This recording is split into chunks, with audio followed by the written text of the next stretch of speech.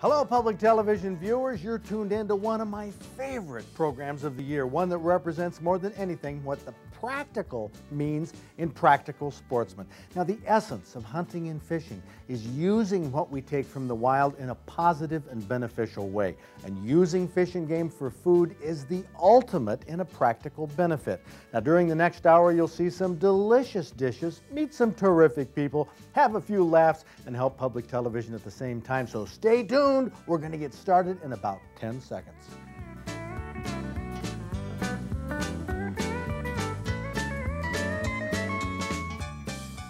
Well, right now, it's just John Ford behind the camera and myself here in the Practical Sportsman cabin. You can see the map here where we do the guide report. This is the table where we eat those recipes every week. This is also where we videotape Big Buck Night.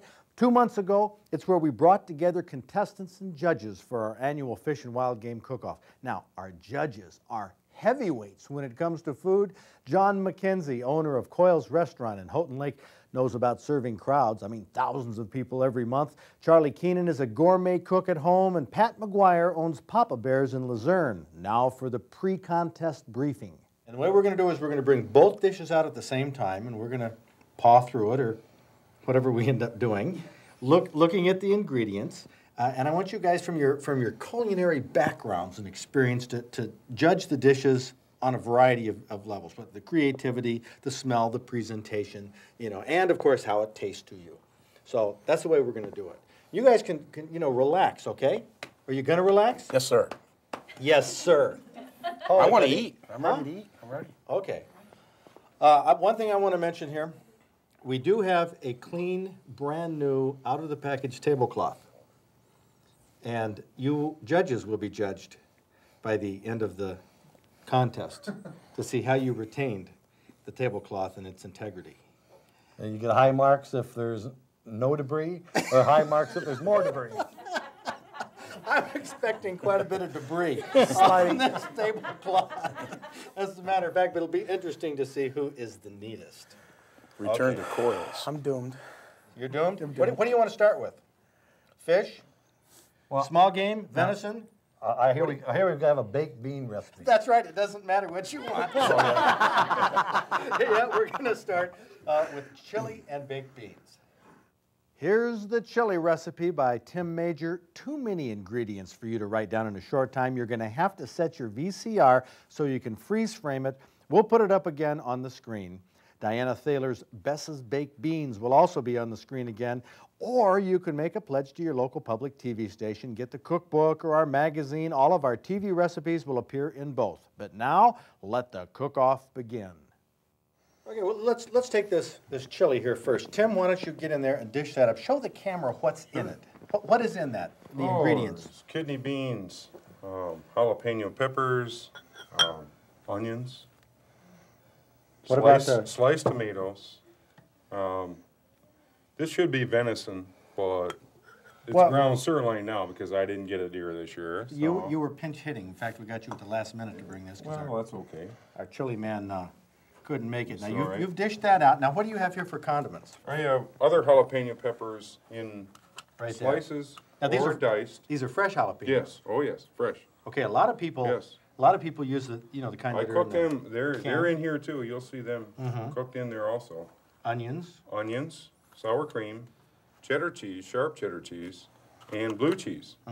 And some what is this? This is jalapeno again. Only this is diced instead of being cut with the seeds in it. This is seedless.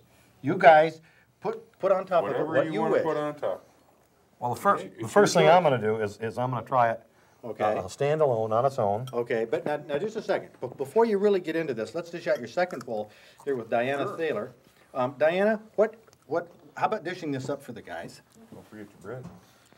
You dish Fresh this up. jalapenos, mild. And what is in these baked beans? Baked beans, onions, hot sausage. Hot sausage. What kind of hot sausage? Bob Evans. Hot sausage. Just the plain old Bob Evans hot sausage on the. Okay, that's marked hot. Comes in a roll. And what's this Gildan's? mustard. It's just a mustard. It's a hot mustard. Does it have to be Gildan's mustard? No, it can be any kind. It's just that kind happened to be Well, thank you. hotter than the rest. Okay, and then you put some hot pepper juice. My mother-in-law does cans hot peppers for me, and I started putting the juice in to make them hot enough for myself, and And a little brown sugar. just a to little take bit, the edge. not a lot. Okay. Well, now you guys start digging in. Tell me what you think about this. Well, first of all, just sitting here, Fred, the aroma from both of them. I mean, you can smell it like there's a dividing line right here. It is just great. These guys smell good. What do you think? Is that chili hot? It's got a bite to it. Definitely not boring. It's for sure. No, not boring. It's good. Oh, that's Kind of wonder what each one of these Yeah, items are going to that's- do to it as you add them in. almost close to ahuya chili. You know, that stuff will really wake you up. Try a few Pat, fresh jalapenos. Pat, you're trying the beans. Watch your beans. They're hot. The beans are hot? Hot. Not hot. You know what I mean?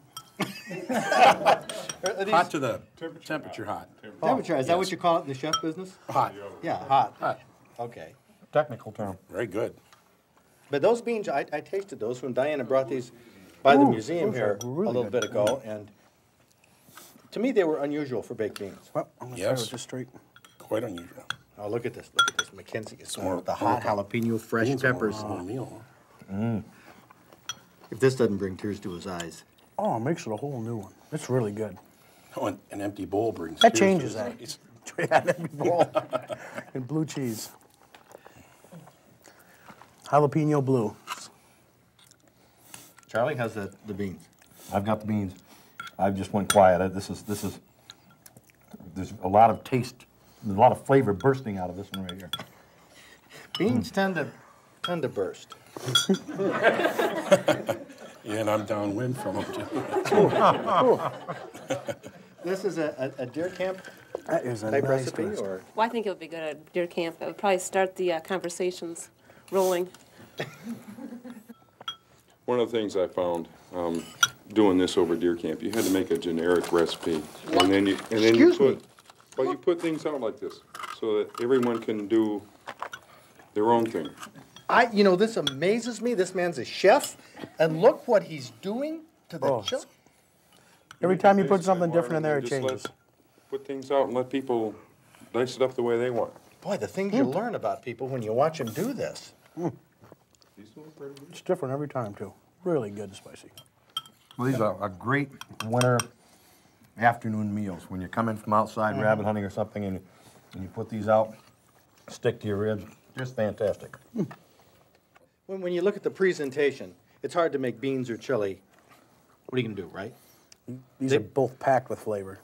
But I mean, as far as how they look on a dish, it isn't like the other categories we have where you can really jazz them up. You put them in the bowl and I that's think it. beans are beautiful. Yeah. Come on.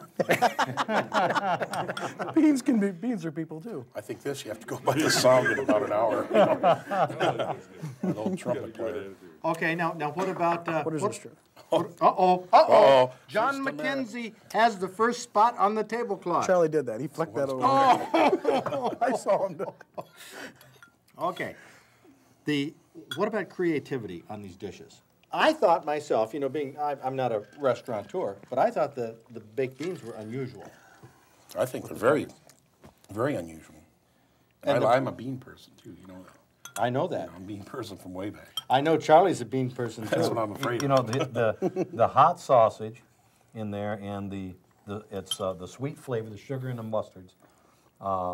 That's just a fantastic dish. I really like that. Okay, but now let's take the chili. You seem to be really big on the chili. Chili is good. Basic chili, nice and spicy. It's not boring at all. And the different side dishes, when you put it in, just makes a different flavor every time. So what kind of consensus? You guys get together and say, which one, if you were going to serve one for deer camp, which one would it be? Well, I'd sumo wrestle for the beans myself. That's what I would do, yes. And since I'm with my company, I think that was suitable to say. So you know which way I'm We're leaning. more of a belly bucking crowd. Yeah, it's the chili has a wonderful flavor to it, but the beans are tangy and I know I've got a lot of work left ahead of me tonight, but I could eat that whole pot of beans right there. So I believe you, I'm Charlie. going for the beans. I'll be darned. Charlie, How about that? Baked beans. Who would have ever guessed that in a wild game cook-off, something with baked beans, but because, why? I think it's the meat that's in there, and again, It's it has, unique? it has a sweet, unique flavor, yeah. You know, mixing meats and sugars, and most people don't do that. And venison and sausage, Yeah. hot sausage. Excellent, excellent combination. Very interesting. Well, how about that? Tim, hey, come on over here. You know, let's have a congratulations here for this. Round of applause for the contestants here. Great. Congratulations to Diane Thaler and to Tim Major for their award-winning recipes. The next category pits two veterans, Barbara Conklin, who usually enters a pheasant dish. This time, it's English venison braid, against another veteran who usually wins in the fish category, Lois Bone. This time, she's entered a venison-tipped chunky chowder. Now, these two contestants know how to make a dish taste and look as good as it can. Well, Mr. McGuire, taking a look at Lois Bone's venison-tipped chunky chowder here. Look at that presentation. It's gorgeous. It's beautiful. I don't even want to eat it. I mean, it looks so pretty. I don't want to mess it up. Now, that is what? That's carrots? Yeah, it's These carrots. things? Yeah, right. With a little toothpick in them? Yeah, it's very pretty. And tomato. I've learned that's tomato Tomato skin. rose. Yeah, tomato rose. Is that carrots in there or cheese? Yeah, it's carrots. Sure it is. Now, how much Sure it does is. this add to a dish? Well, in presentation, let's put it this way. From a family restaurant, this would be $1.75. At a very high-class hotel, this would be $19.95. That's how much it adds. The presentation. Indubitably, yes. I'll Yeah. be darned. Sure does. So, $2 garnish. a $2 garnish? Look, I mean, just so delicate, the very thin carrot weaved like that. Someone really loved that dish to put it together like that. Okay, so the presentation, of course, these two contestants here, Lois Bone, you know, we can take a look at them here, John, if you want to swing back up. These are two heavy hitters in years past. Barbara Conklin has always had award-winning pheasant recipes, right? That's been your category. Well, I had a venison recipe too. My pumpkin. Yeah, the pumpkin. But Lois Bone has always been notably with walleye and fish. Yep. I think one year I had a duck or goose, but Yeah, Yeah, but that don't you've, count, you've no. made your fame in that. So we thought we'd put you two versus each other with venison dishes. And of course, you have your venison-tipped chunky chowder. Now, you want to pass that around, And this John? one too, the time, care. Now, that With that it. is called what she calls a venison braid. See, they laced each piece of the pie dough. Took nice amount of time and care to make sure it looked just beautiful. I'm sure it's going to taste great too. And all these, I'm sure, took a lot of effort, a lot of time. What See how is pretty this? that is? Those are rutabagas? These are rutabagas? No, it's onion. That's a scallion. This one here is scallion also? Green onions and leeks are the blue, Leeks? and then cucumber slices. are the, Cucumbers, like a little rose. Yeah. You know what I These- thought? I thought those were paper. Can you see that? Terrible. Beautiful little rose. I thought these were just And it's just paper. calling out to me, smell. Saying, eat me, eat me. You have a situation like this, and this coming to the table just looks so elegant. You know, if they put that much time into the garnish, that they've really had to work on the, on the dish, and are proud of what they're putting on the table. Well, how do you want to attack this? Do you want to eat the venison tip first and then go to the English braid? Yeah, let's do this, and then we'll go to the braid. Okay. So you can set that down. Funnel with salt. And since we're going on the venison tip, come over here, Lois. This one also, can you smell it? The aroma, Colin, there's something in here I'm trying to put my that I finger don't on it. recognize. Maybe with the taste. With a spice. What could there be here, Lois? I don't see anything. do in I it. have to tell? Is it on this list? Can you hold it a little further away? You know, here, try these glasses. These have two lenses in them, actually. Oh, And you man. see, that's So why I got good I can read flavor? right up here. I think it's the Adolph's meat marinade, if you want the truth. There's a lot of herbs in it, and the flavor you taste, there's bay and thyme in, but part of that foreign is the meat marinade with its herbs. I don't know what they are, but they're there. Did you see the way she pronounced time correctly? Indubitable. I think she's a professional chef there. Yeah. Tell you what, when I saw both of them here together, I said, oh, no. I hope they're not going against each other. This right here, and I don't know about you guys, but when I looked at this, I thought, stew, it's going to be a hearty dish. This isn't so hearty, is it? This is more delicate. Very delicate. Yeah, Yeah. venison. Nice, delicate flavors. Very tender venison. Well, I must say, you eat it in such a delicate Every manner, flavor. Charlie. In I do, fact, don't I? from the last from the last category. That's the bean category. That's the bean category right here. And we have Mr. McKenzie has smeared the tablecloth with sour cream, as well as other spots. And we do have a spot under Pat's plate. So you guys are doing well. Then there's some French bread to dab up your juice. They haven't seemed to go Soak with it that. up. Boy, I'll tell you, I'm doing a good job on my juice right now. Just right. Yeah, this is very, very good. And you can taste the mushroom. A lot of times, there's mushrooms in a dish, and they don't come out. You can taste the mushrooms here. Very Well, they good. slice their chunk there, see? Nice big hunks of mushroom. Looks like Charlie's gonna eat the toothpick. I hope No, not. He gets spooning with reckless abandon. that's right. There's more there. He don't need to eat the I'll Heimlich you.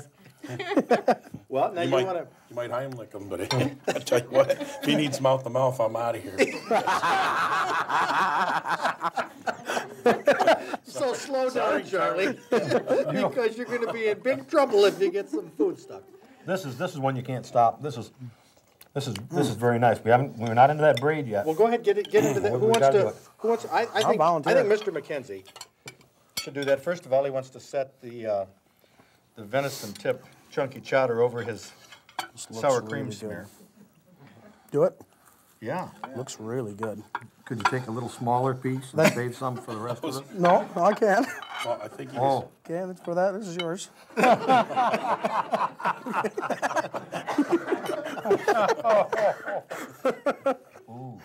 What is that? that's a raisin. Raisin? Oh, Really? uh-oh, we're in trouble here, boys. Oh, yeah. Artichokes. Barbara, come over here. Look at that. They're looking artichokes. You have artichokes in here? No, no, No? no. There's leeks. Oh, leeks. Leeks and mushrooms, and then it's got apples and, oh, thanks. Green cooking apples. Yes, and raisins, and then it's got a nice flaky pastry for around the outside, so you have a lot of your 4 food groups all in one dish. 4 food Raisin groups. adds a being- lot of All the flavor fruits to it, and doesn't it? vegetables and the meat, and then Just the jumps in spread. there and throws in a twist. We got 3 of them. Look at him go. I love to see the size of the bites when they. Leeks, eh? You don't use leeks up at Coils, huh? Not very often. What do the leeks taste like? They're from the onion family. Yeah. See, I'm not sure.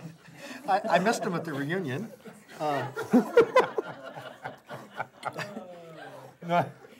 Do you want to try that leek there? They were good. Actually, this is a scallion, I believe. Or a green onion. You want to try it? Sure.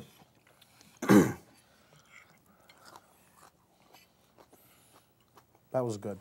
That was good. Looked like a spider, but it tasted good. Charlie, do you want to hand him that leek there? I want to see what John. He's not very familiar with. Say, Pat, are these leeks edible? Oh, of course. Aloha from Las Vegas. All right. Look at him. Yeah, Yeah. sure there. Okay. You look like an angel. Your teeth will turn blue, though. Besides that. It leaked. Oh, man. But fortunately, the plate. Hey, that would have good. been no problem on the blue tablecloth. That's true. Very good leek. It's the best leek you've had today. Okay. glad I took Come on that. over here, Lois. Let's push these judges here to a decision. Now, how can you compare these two dishes? I mean, one is a stew and one is a ground venison, but they're far different treatments of the same type of meat. Nodding isn't going to get it, guys. Well, we're going to have to talk here. Boy, I'm glad we're not voting. You We have are voting. Consensus. you said. Consensus. Well, I think I've got the idea of the day. What's that? Well, I've been doing this for about 10 minutes now, taking some of her juice. and putting it on this. I'm serious. I'm serious. This I'm with goes you, from Pat. I'm basic with you. to extreme, and there's just no way you can say this is better than that. And I tell you what, neither one's better than the other. And I would have to be honest and say they're both excellent. They're both great. This is the toughest one I've ever done in the many years I've been doing this. Is that right? Honest to goodness, yes. Yep, and I want more too. Well, round of applause for Barbara Conklin, Lois Bone. Kind of thought this might happen.